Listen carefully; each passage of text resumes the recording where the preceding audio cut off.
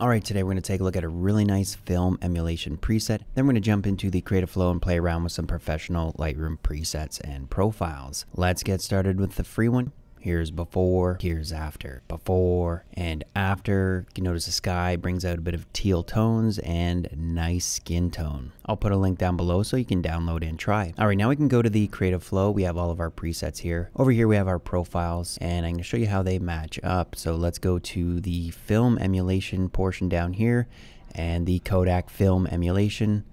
Let's go down to the Ektachrome 64, the E64. There's different variants here, and we're going to go to the boosted. There's before and after. Give that a click, and you're going to notice two things happen here. You get an adjustable preset, and you also get a profile loaded in. It's currently at 0. You can use that to intensify the look like that, or you can adjust the preset, go about 90%. Then you could use the profile to actually boost some other color and contrast. 8 there. Really nice. Let's take a look at before and after. Here's before and after.